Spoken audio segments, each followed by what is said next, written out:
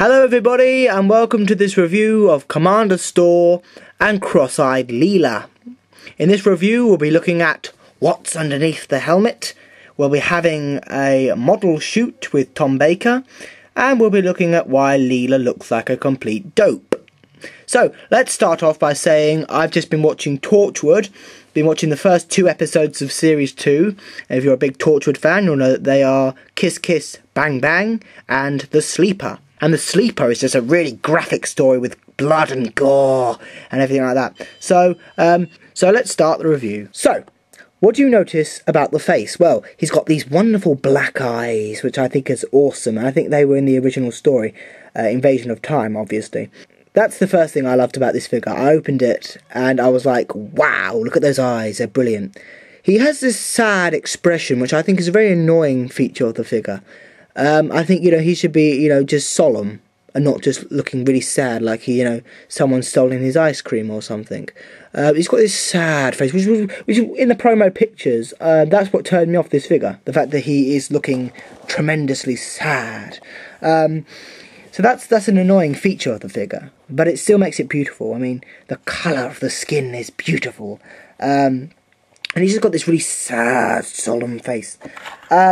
The helmet is much better, because the Time Warrior Lynx figure has this really irritating helmet which breaks every time you try and take it off. It breaks a little bit every time you take it off. So with this one, however, it's much more, it's a nice, firm, just slip-on hat, helmet, not a hat.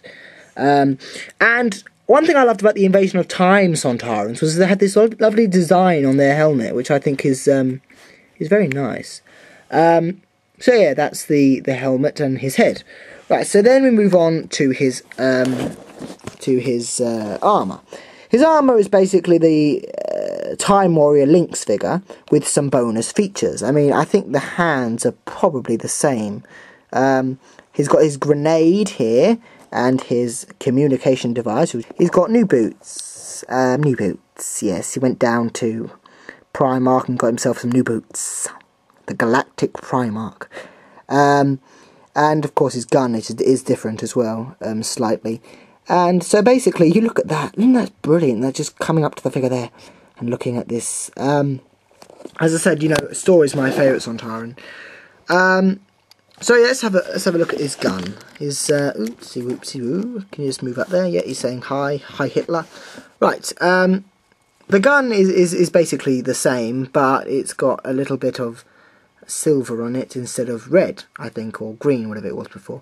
So that's nice. That's a nice feature of the set. I mean, I would have been very annoyed if he didn't come with a gun. I don't think he ever used a gun in the store. He did. Yes, he did. He shot Tom Baker with it. Yes. In that wonderful line, I call no one, sir, except my battalion leader. So yeah, that's the Sontaran. Best part of the set. Oh shit, where's his gun? There it is. Right, now we come on to Cross-Eyed Leela, and you'll see, as soon as I show you her, that she is cross-eyed. Woo! Look. Well, she may not be cross-eyed, but she's got certainly very weird eyes, I think. Look, her eyes are very... It doesn't look so bad on camera, but when we opened her, the first thing we noticed was that Leela has these weird eyes. There we go, there's a good angle of it. She's got these weird sort of zombie-like, eyes, which are really weird. And when you look at it in person, you think, well, I don't really like that figure because she has got these weird eyes. Her hair, I think, is a bit faded, I would say. You probably can't see it, but I think her hair's a bit faded there. I mean, I have to say, I haven't really looked at these sets in detail properly myself because I had to go out today. I had lunch with a friend, absolutely delicious lunch.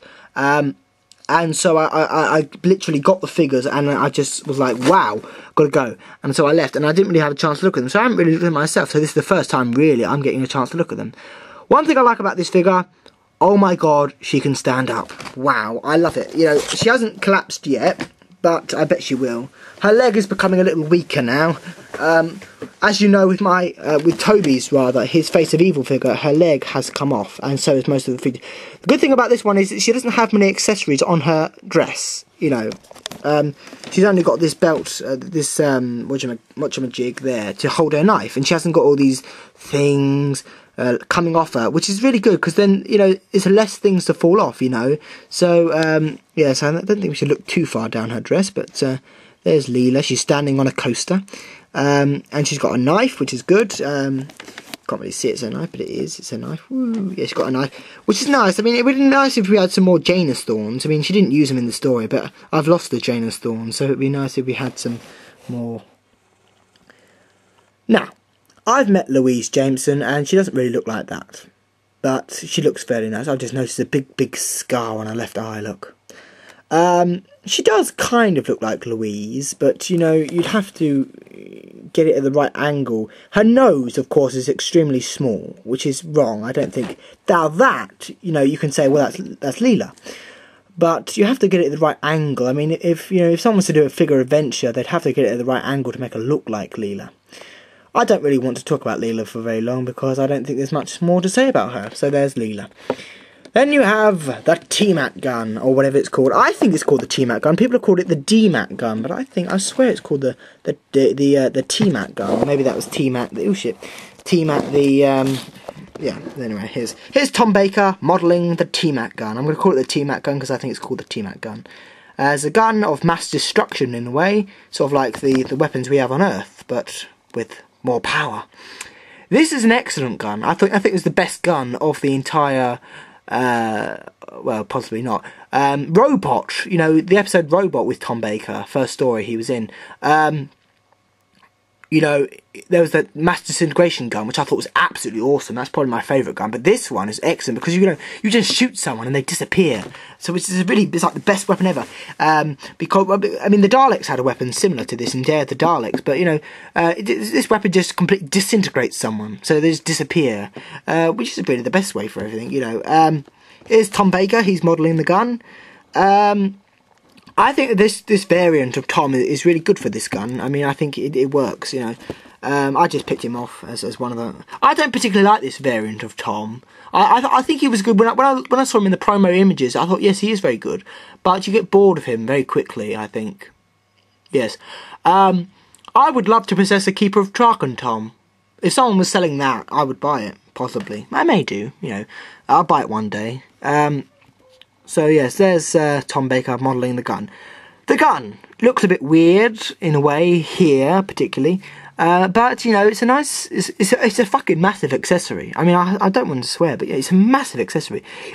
You see the reviews. I've seen 2 reviews of this set. No, I've seen one review. I've seen Matthew Torbella's review of this set, and he weren't joking when he said that gun's big. It's massive, absolutely massive. You have to have it in your hand to believe it. It's a massive gun. Leela can't hold it. If Leela were to hold it, she would fall over. It's a massive gun. Stor can't really hold it at all, but it is a nice accessory. I hope you like the background. I was in bed today and I thought, oh look, when I do my review of this Stor set, I'm going to have that background. It's quite nice. It's actually a pillow you sit on, so that's nice. So yes, 7 minutes and we've talked about that. Oh, she's fallen over. Tom Baker. Right. So yes. Obviously, and I do mean obviously, there will be thousands and thousands and thousands of blogs about these figures, because I love them, and there will be loads of zooming in videos about these figures, possibly, and I will most likely probably do an adventure with one, yes, probably in the future. Toby's going back to university tomorrow, so I don't know whether he's letting me have the camera or not. He has got a new one now, but I don't want to be like, oh, Toby, give me the camera. No. Let's have a look one final time at Mr. Stor. Someone once said about Stor that he looks like Phil Mitchell. When he's walking down the corridors, he looks like Phil Mitchell. The Invasion of Time is a very weird episode, I think. I mean, really, you only watch it for the last couple of episodes with the Sontarans, because the first part is really, really boring. And it's quite interesting how Tom Baker goes insane, but, you know, the real reason you watch it is because of episode 5, I think it is, when the Sontarans come in. And I always loved Stor because he just had the most menacing voice. He has that wonderful colour of his face, and you know, there's so many things you can love about Stor. He just really angry as well. You know, this machine is a load of absolute rubbish, and you know, he has the best lines, of course. You know, I will deal with him personally. And he has this tongue. His tongue is one of the best features about this costume. You know, his tongue sticks out a lot, and he's sort of like, I have other arrangements. So yeah, I would definitely work with Stor in figure adventures and stuff. So yeah, I mean that's really nice. Here we go with our Leela and Stor set. My next review will be of the Third Doctor's box set. Not Third Doctor's box set, it's called The Enemies of the Third Doctor, which is coming from America, so it probably won't be here for blimmin' ages. But I have to say, well done to this person who sold this to me. He was an eBay person, and he wraps it so nicely. He wrapped the box in pink wrapping paper, which is sort of like tissue paper. He wrapped it up in that very neatly as well, and it was sort of like a package. And you know, he did that with sellotape, and it was very nice. I mean, it's probably a female, probably. But one thing I did do that hurt me so bad is I cut my finger on the box because I was so excited. I ripped open the box and I was like, ah! I cut my finger, and it's been so painful all day. I can't lift up things. It's painful. But other than that, yeah, I really love this. So I'll have a good look at it in a minute because I haven't really looked at it myself.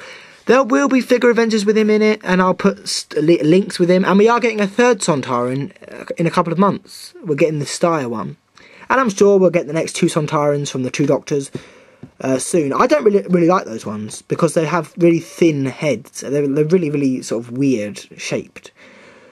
So yes, I mean, I hope you probably think this review's quite crap, but I thought it was not bad. So I'm a bit tired today. I mean, I haven't had sleep for 2 days. Isn't that sad? Yes. Tom Baker doesn't come with the set, if people are wondering. He's just there for being a model. So yes.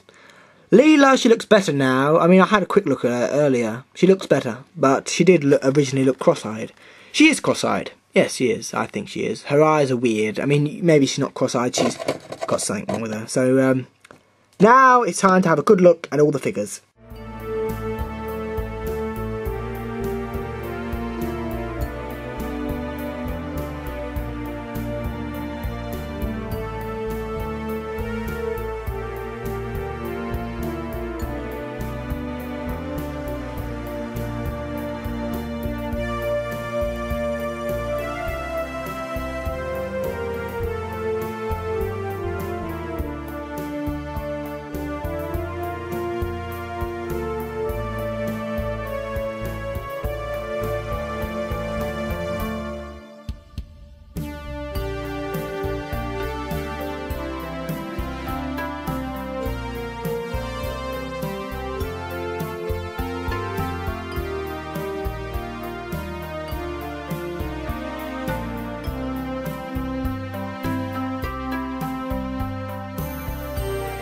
And on a final note, I want to talk about fashion. Who has the best fashion out of all the companions? Well, Leela has quite good fashion. I like her dress in this story, The Invasion of Time.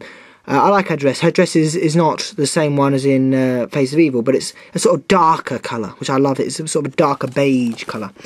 So I do like this dress that she wears, but I think the queen of fashion goes to Sarah Jane Smith in the episode Hand of Fear, when she's dressed like Andy Pandy. And on a final note, there are 2 new figures that have come out. One highly offensive one, and one extremely exciting one. The offensive one is the Perry and Cyberman figure, which has extremely offensive pieces in it. I mean, the Cyberman has a removable face, and behind the face is a Cyberman we've never seen before. A sort of face, which I think is wrong. Why the hell? I mean, obviously the nice thing about this figure is Perry. Perry is in pink, which I love Perry in pink. I think Perry in pink was nice. But, you know, just release the Cyberman on its own. I mean, I'm sure the reason they changed it was because You know, they've already had that Cyberman out. But they could have done a figure that I would quite like, which is mutating Cyberman from Telos, which I think would have been nice. They have done the Attack of the Cybermen to the death, really. They did the Stealth one, and they've done the Earthshocks ones, which are vaguely the same. And the new set, which was leaked on the internet, which is the which has now become official, which is the Davros and Destroyed Dalek set, which I think will be fascinating. I shan't buy them, of course, because I'm poor, so I'll see you tomorrow.